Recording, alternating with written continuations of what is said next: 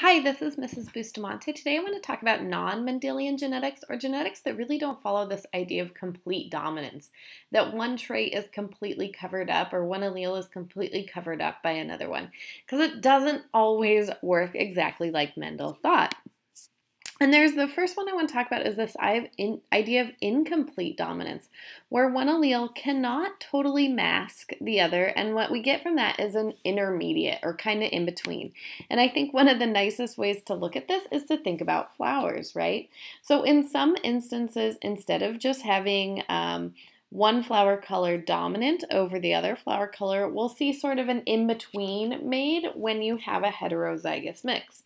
So let's look at this parental generation, and I put up just a Punnett square here to give us an idea of what we're thinking about. Let's say we crossed RR, which gave us a white flower, little r, and capital R, which had red flowers. Well, all the offspring, right, on my Punnett square would be heterozygous. They would all have big R, little r, no matter how many we had, just based on the genetics of the P generation, right?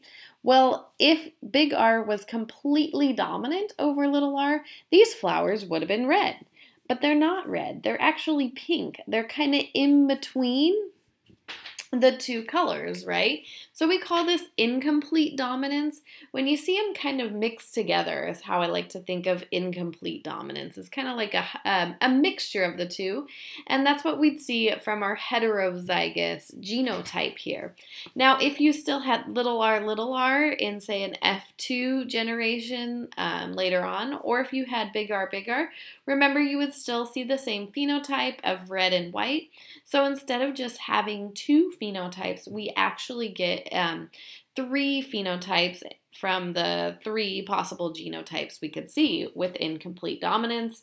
And I like to think of it as sort of a mixture, if you will.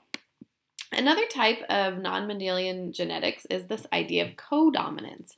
It's where two alleles actually affect the phenotype. And those two alleles are separate, and you can kind of distinguish, or you can see them both. Basically what we're saying is you can see both alleles in the phenotype. This happens sometimes in cows and horses and even chickens, and a lot of times we call them roan, particularly in cows and horses, and it's where we get these kind of like spotting patterns in them because we see two alleles expressed. So let's look at an example here. We're going to use cows. If we have homozygous dominant, we would say, or big R. I really shouldn't use dominance and recessive here. And let's say we cross it with a pure white, which would give you a WW. You could get a possibility of a roan cow, right, of having what we would call RW, and it would give you this kind of phenotype that showed some parts of the white and some parts of the red. So because we see parts of both simultaneously, we say it is codominance. One doesn't cover up the other, but it's also not a mixing. We see both of them independently. So let's say we want to cross a red cow with a roan bull just to see what happens. Our first step, right, is to figure out our genotypes. So we know what to cross, and the only way to get a red cow would be big R. The only way to get a roan bull would be big RW. So that's going to be our parental cross. Again, just like all our other problems, we fill our Punnett square. Two genotypes on the left here, or one genotype on the left divided by which gamete could be given to the offspring, and then the other one on top.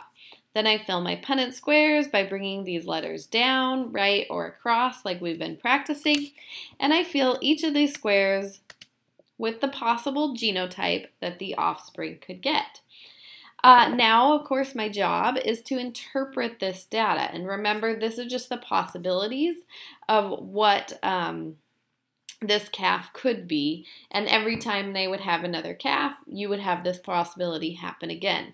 So let's think about it. Okay, our genotypes. I only have two genotypes possible here, RR or RW, which means that I have a 2 in 4 chance, or a 50% chance of getting RR, which would be a red calf. Or I have a 2 in 4 chance, or a 50% chance of getting a roan calf, which would be RW. And that's my idea of codominance.